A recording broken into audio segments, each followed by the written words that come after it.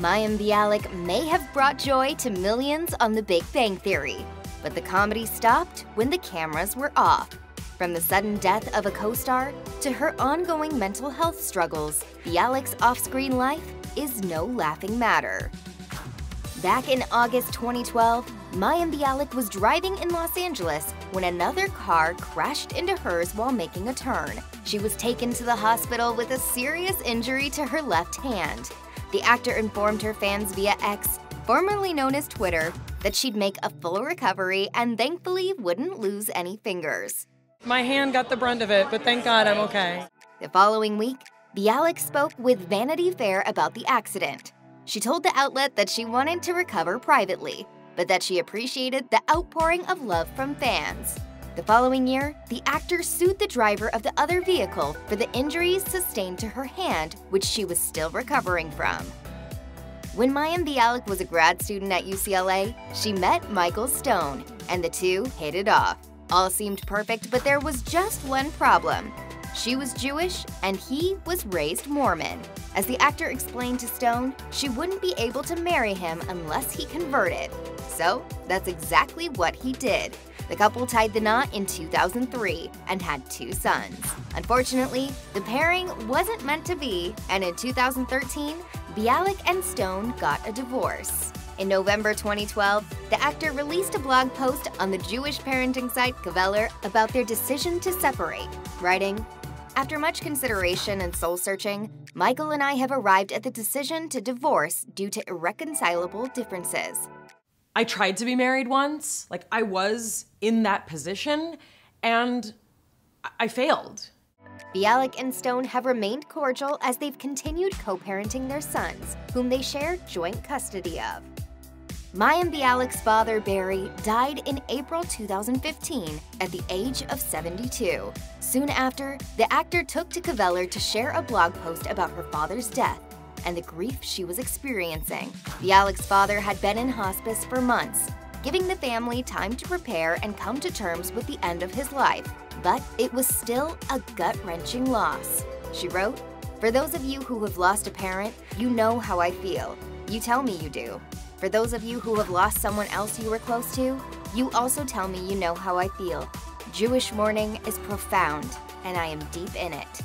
Many years later, Bialik turned the loss of her father into her first feature-length film, As They Made Us, which she directed and co-wrote. In speaking with Yahoo Entertainment in 2022, she described the film's premise and how it relates to her life, saying, "The way I framed it is that it's not a memoir, and it's not autobiography. By definition, that means there are things in it that have never happened, and there are things that have been fabricated." Following the groundbreaking revelations around Harvey Weinstein's alleged abusive behavior in early October 2017, celebrities everywhere spoke out about the scandal. Some shared their experiences of sexual assault within the industry, while others, like Bialik, were seen as adding fuel to the fire. In October of 2017, Bialik penned an op-ed for the New York Times titled "Being a Feminist in Harvey Weinstein's World." She wrote about her experience working in Hollywood, saying that her non-traditional looks led to her being cast as the frumpy friend. As a result, Bialik noted she wasn't sexualized as harshly. She wrote in the piece, "I still make choices every day as a 41-year-old actress that I think of as self-protecting and wise. I have decided that my sexual self is best reserved for private situations with those I am most intimate with. I dress modestly. I don't act flirtatiously with men as a policy."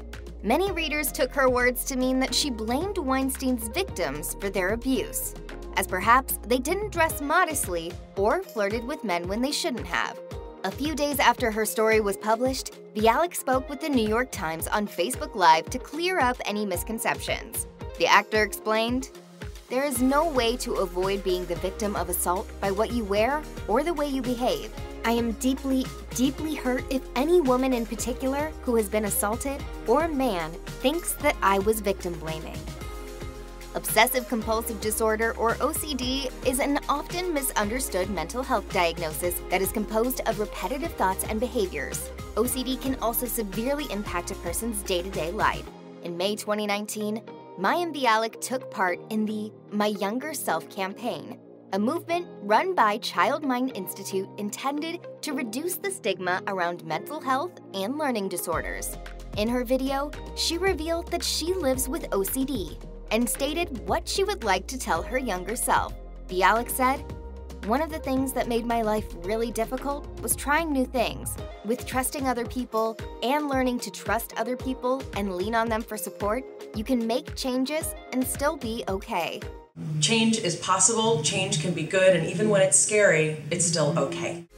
Since starting her podcast, Mayim Bialik's Breakdown in 2020, Bialik has become a prominent voice in the world of mental health.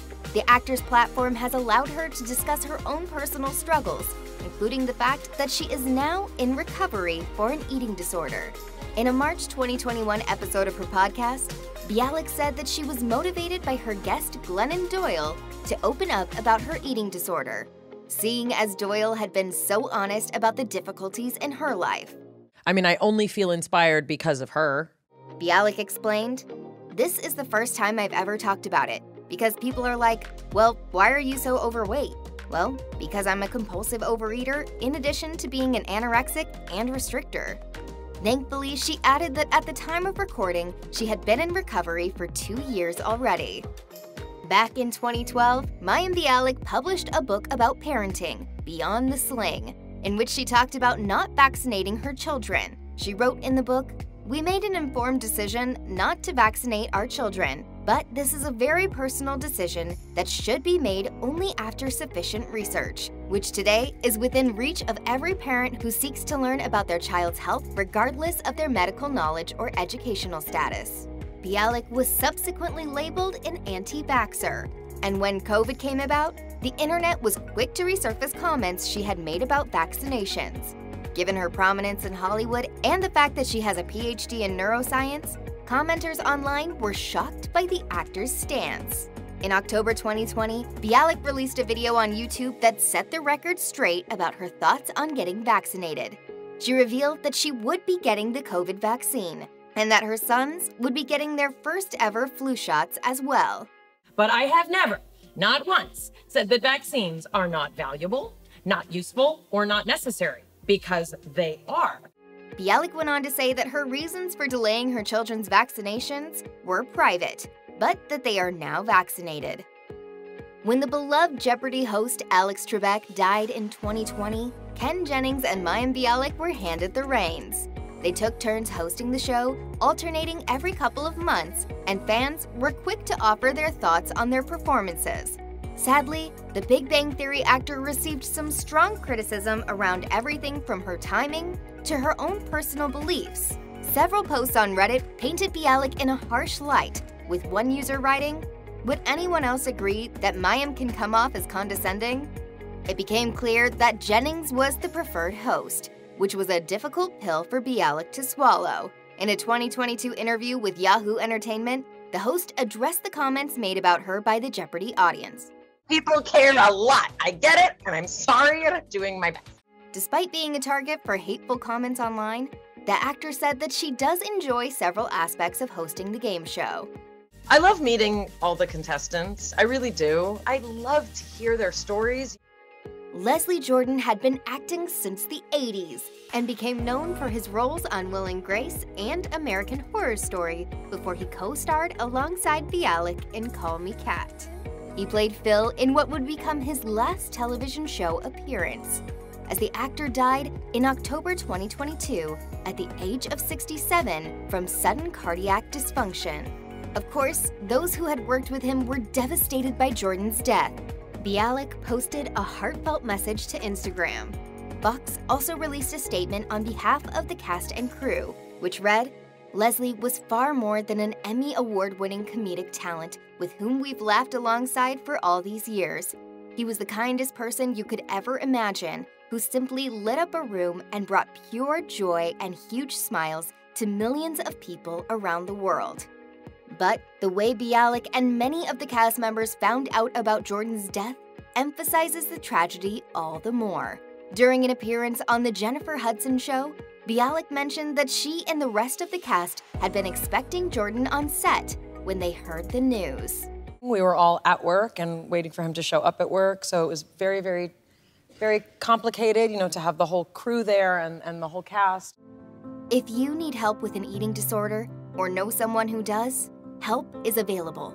Visit the National Eating Disorders Association website or contact NEDA's live helpline at 1-800-931-2237. You can also receive 24/7 crisis support via text. Send NEDA to 741-741.